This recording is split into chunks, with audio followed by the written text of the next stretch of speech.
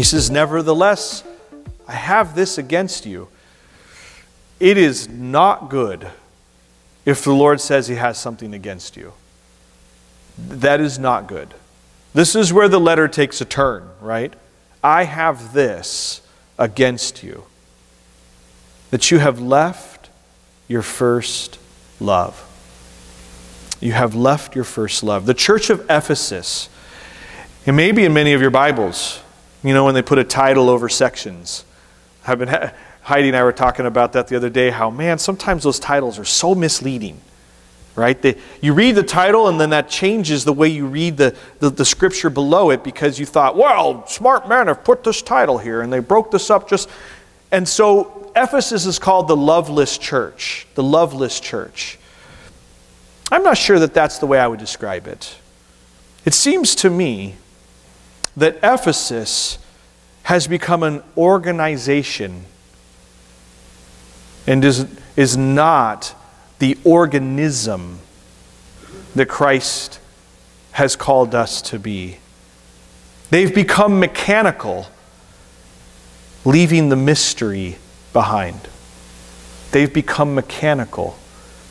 They're doing all the right things. And, you know, here's the thing.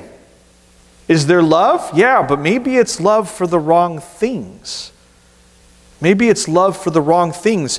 Maybe they love the religion of it. Maybe they just loved the labor of it. Maybe they just love to argue. You know, some churches, they hate evil, and that's true. But it seems like all they want to do are fight people about it.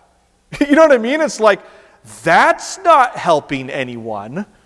That's not making Jesus famous. That's not presenting his love. Now, I'm not talking about compromise, but should we be a combative church?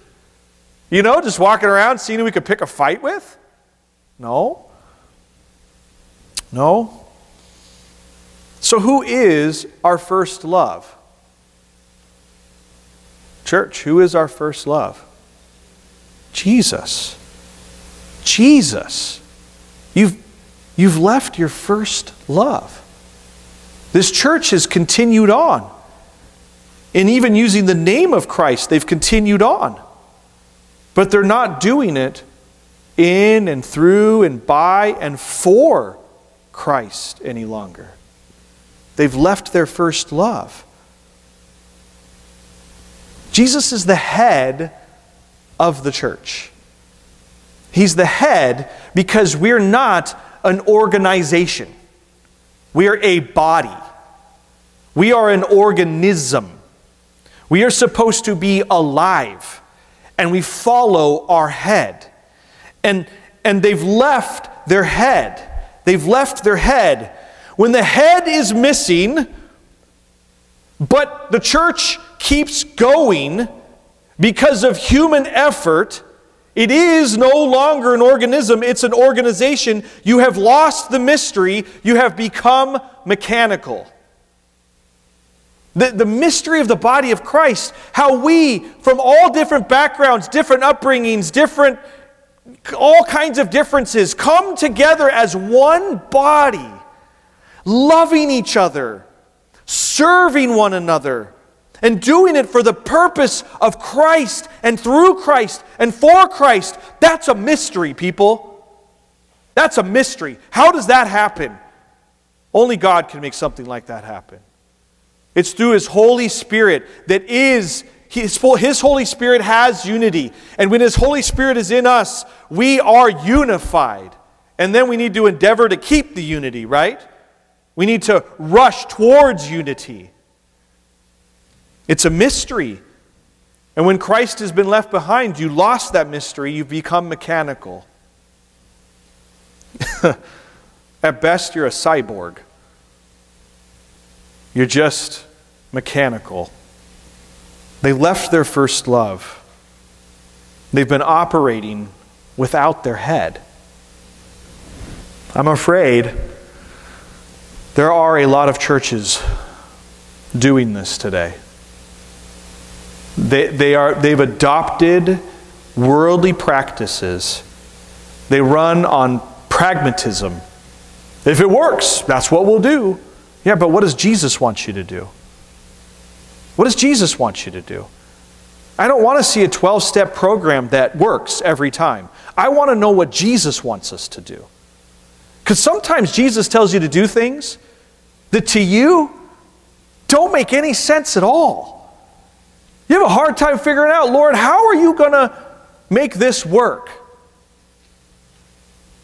But it brings Him glory because you couldn't make it work. Only Jesus could make that work. I want to live in the mystery. I don't want to become mechanical. I want to be the organism that Christ has called us and established us to be. I don't want to become an organization. And I'll tell you, I'll fight against that. You know I will.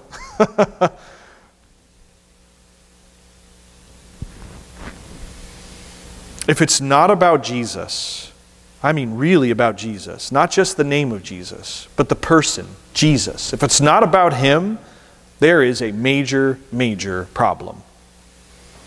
If it's not about Him, you've left your first love.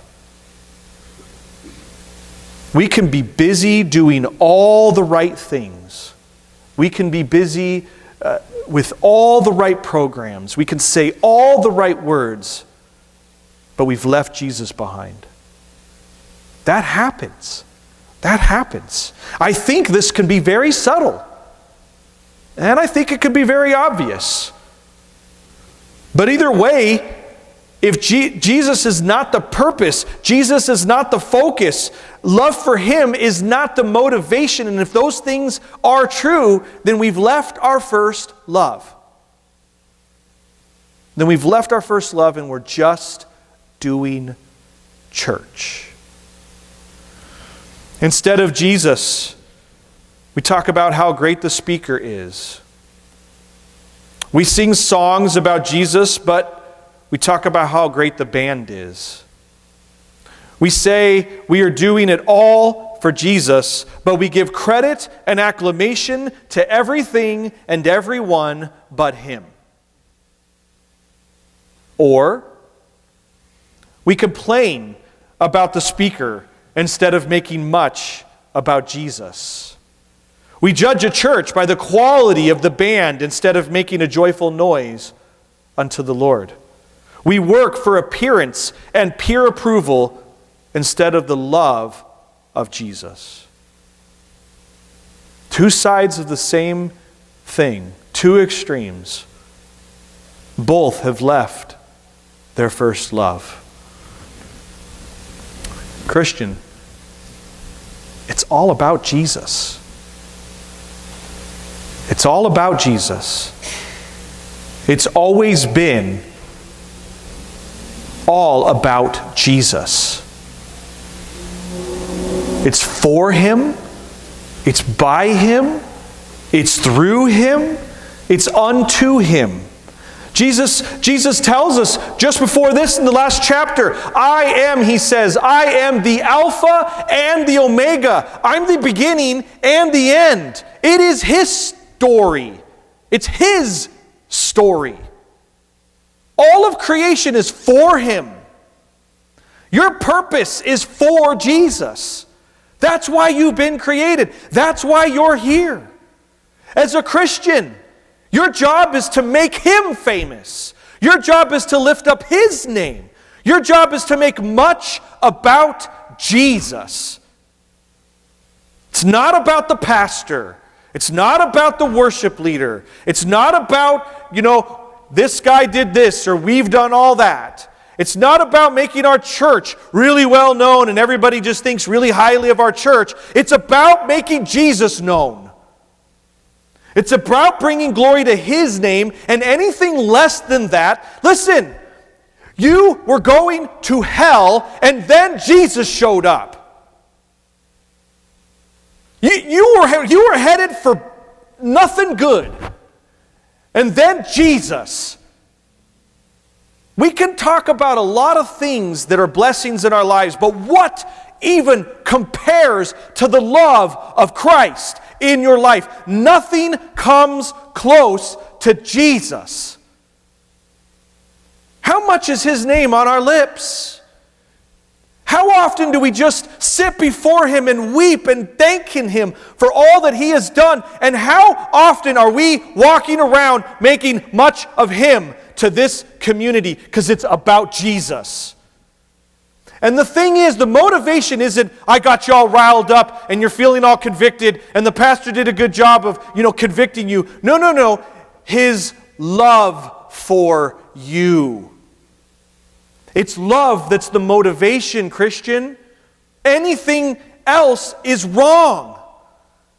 It's not a list of do's and don'ts. It's not a, man, I'm going to feel really guilty if I... No. I love you, Jesus, because you loved me first. Because you paid everything for me. Because you died on the cross for my sins. What do you want me to do? I'm yours. I'm in. That's the motivation. Oh, have I been convicted this week? I've just been sitting before Jesus. Lord, let it be your love that motivates me for everything I do. Let me just love like you love. Lord, let me confess sin when sin is there. Let me just lay it down at your feet. I don't want anything to block my relationship with you. I don't want religion to keep me from you. I don't want rules and regs. I just want you, Jesus. I just want to love you. I just want to be close to you. I just want people to see you in my life. I want to make much of Jesus.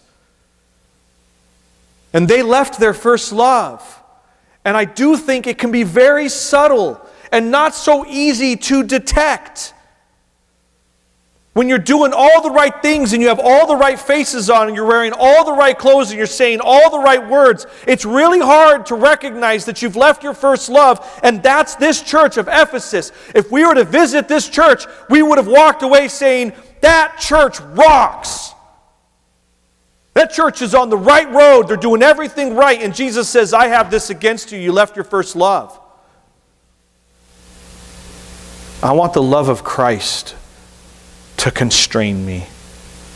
I want love for Jesus to be my motivation and nothing else. Nothing else.